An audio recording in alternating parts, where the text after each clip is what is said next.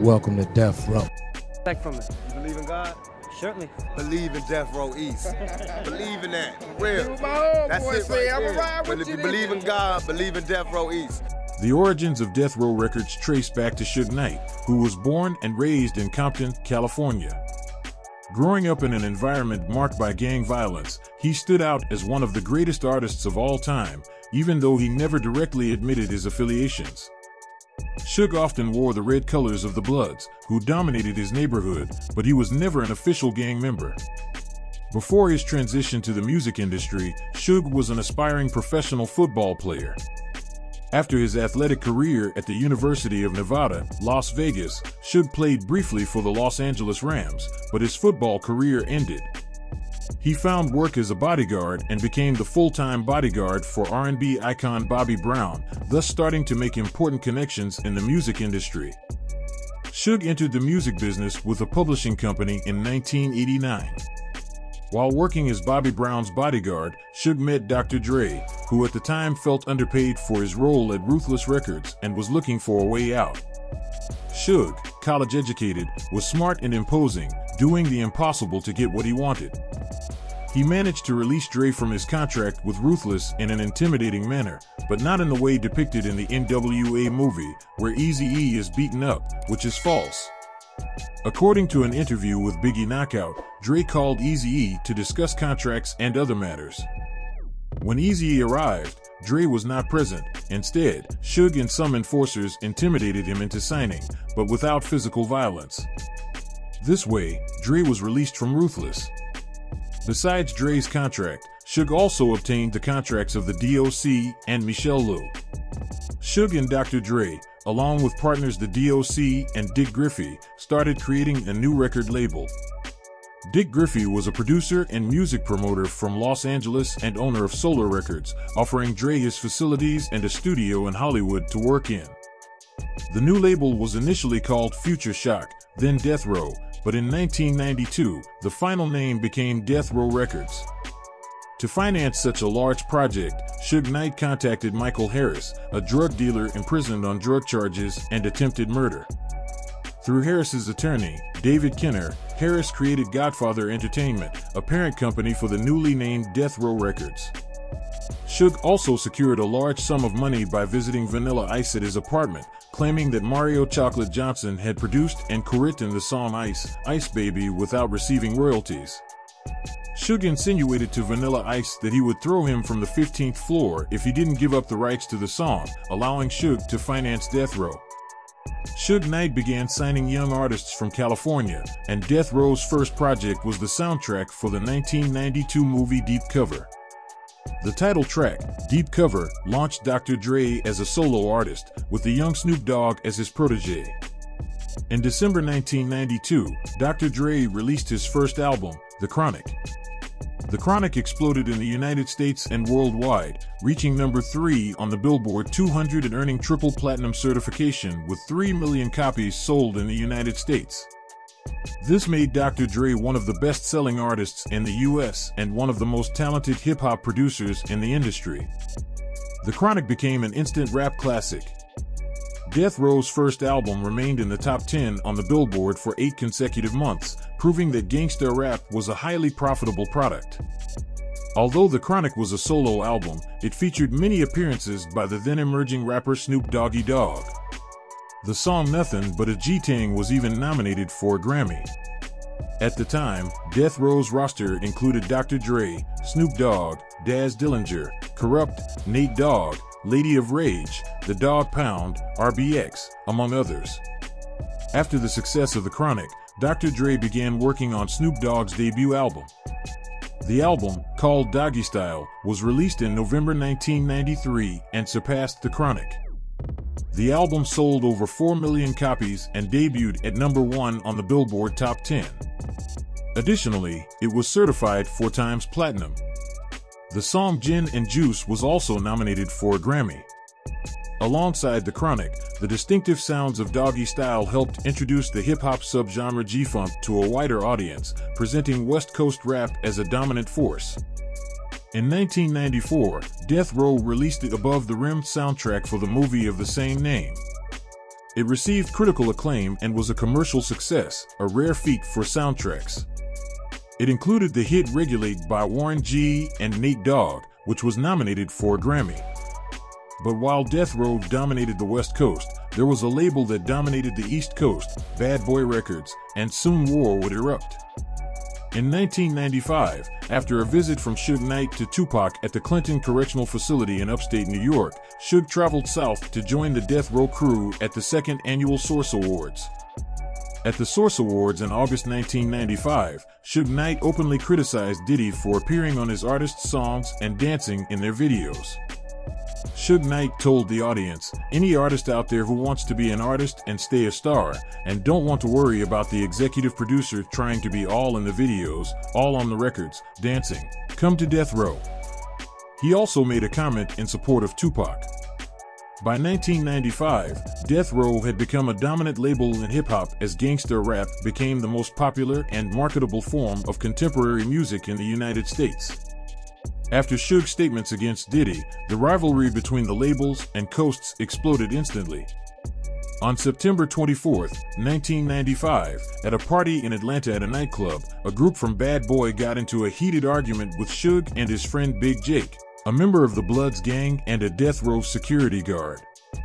According to witnesses, Diddy argued heatedly with Suge inside the club, and a few minutes later, outside the club, a bodyguard of Diddy pointed a gun at Big Jake, who was fatally shot while getting into Suge's car.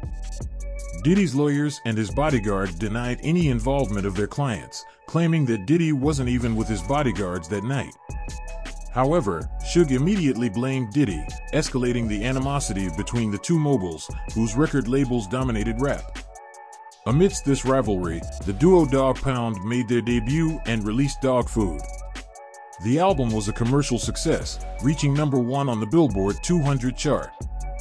The album sold 278,000 copies in its first week.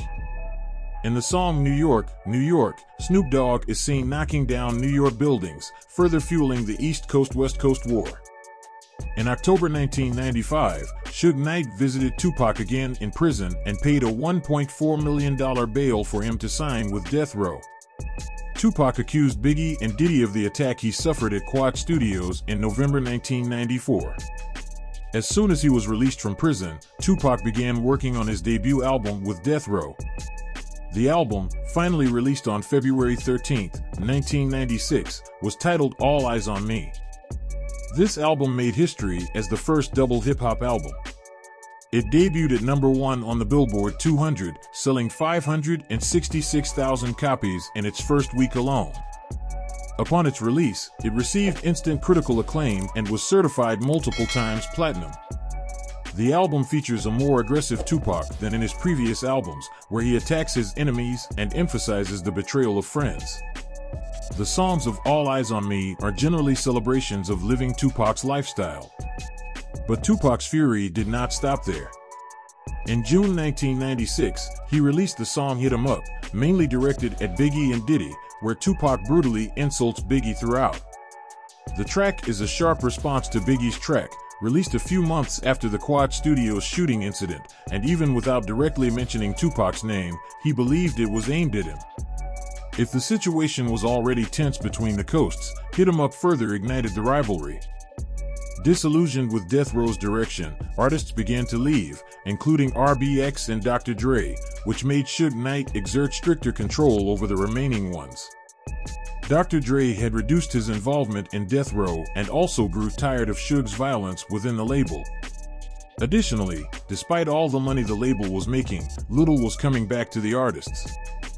Even Dr. Dre, the creative force behind the label, was not receiving his share, and the label was full of gangsters in Suge Knight's circle. Tupac's behavior became erratic as he continued his feuds with Biggie, Bad Boy Records, and other East Coast rappers. Finally, due to internal struggles, Dr. Dre officially left Death Row Records to start his own label, which provoked Tupac's anger against him. In an act of expansion, Death Row planned to create Death Row East, an East Coast branch. On September 4, 1996, Tupac was looking to the future with Death Row East, along with Suge and his followers promoting this expansion. Unfortunately, Death Row East would not become a reality. On the night of September 7, 1996, Tupac attended a Mike Tyson fight in Las Vegas, Nevada. That night, Suge Knight and Tupac were captured by a surveillance camera at the MGM Grand Hotel in Las Vegas, attacking Orlando Anderson, a member of the Southside Compton Crips gang. Later that night, Tupac was shot 4 times in a drive-by shooting while sitting in the front seat of Suge Knight's BMW, which was waiting at a traffic light. Tupac spent days in critical condition and was declared dead on September 13, 1996. Tupac's death was a pivotal moment for Death Row Records. Despite this, 1996 could end well for the label. After Tupac's death, his posthumous album, which he had been working on, The Don Killuminati, The 7-Day Theory, was released on November 5, 1996. The album reached number 1 on the Billboard 200 and sold 664,000 copies in its first week of release. It also made Tupac the first rapper to have 2 number 1 albums in the same year. A week later, Snoop Dogg released his second album, The Dogfather. The album was a commercial success, debuting at number 1, but it failed to match the commercial success of Doggy Style. Both The Don Killuminati and The Dogfather achieved multi-platinum sales, ending 1996 on a positive note despite Tupac's death. But 1997 would mark the decline of Death Row Records. On February 28, 1997, Suge Knight was found guilty of violating probation and sentenced to 9 years in prison. The Las Vegas fight, captured on video, was used to charge Suge with violating probation. Suge's imprisonment led Interscope, which had a distribution deal with the label, to cancel its contract. Immediately, Suge Knight's control over the label diminished, leading the remaining artists to decide to leave, including Nate Dogg, Snoop Dogg, Daz Dillinger, and the Lady of Rage. Suge Knight maintained artistic control of the label from behind bars, where he began launching smear campaigns against artists like Snoop Dogg. During this period, the label survived with several posthumous Tupac albums, compilations, and re-releases of Dr. Dre and Snoop Dogg. Suge attempted to revive the label by signing new talent and even renamed it The Row, but he was unsuccessful. In 2003, he was again sent to prison for violating probation by shooting a valet. The Row's earnings further dwindled during Suge's continuous incarceration. In 2005, Michael Harris and his wife Lydia sued Suge Knight, claiming they helped start the record empire and were owed $107 million in royalties. The judge agreed and authorized the claim. The following year, Suge declared bankruptcy and informed creditors that his bank account had only $11. Suge Knight ultimately lost control of Death Row Records. Since then, the label has been auctioned and acquired by different companies over the years, including the toy company Hasbro. It wasn't until 2022 that it was acquired by one of the label's most iconic artists, Snoop Dogg. In February 2022, before the release of his latest album and his appearance at the Super Bowl halftime show, Snoop Dogg announced he would acquire the rights to Death Row Records. This could mean the rebirth of an iconic label that made hip-hop history, but perhaps not, as Snoop said he wants to turn Death Row into an NFT label and be the first to have a label in the metaverse. We can only wait to see what the future holds for Death Row Records in Snoop Dogg's hands. Don't forget to leave a like to support the channel, subscribe so you don't miss any content. See you in the next video.